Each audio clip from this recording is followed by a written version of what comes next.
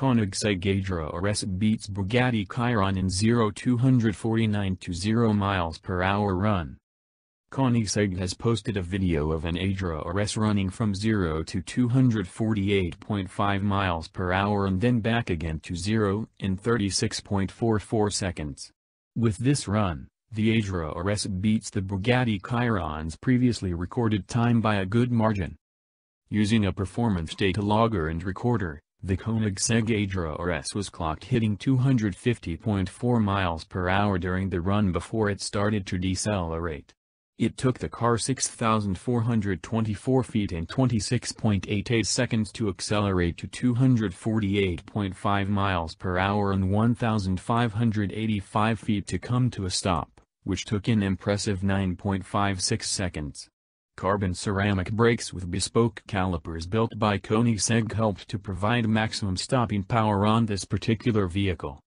Powering the Koenigsegg Agera RS is a 5.0-liter twin-turbo V8 rated at a staggering 1,360 horsepower and 1,011 pounds-to-foot of torque paired to 7-speed dual-clutch gearbox.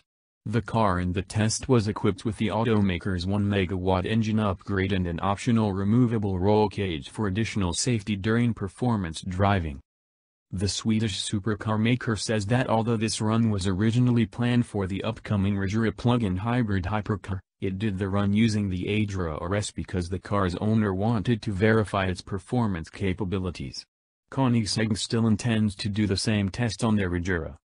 The automaker had originally planned to do the test run in a test facility in Papenburg, Germany, but due to weather, it opted for Vandal Airfield, a former military base that was built during World War II and closed in 2003.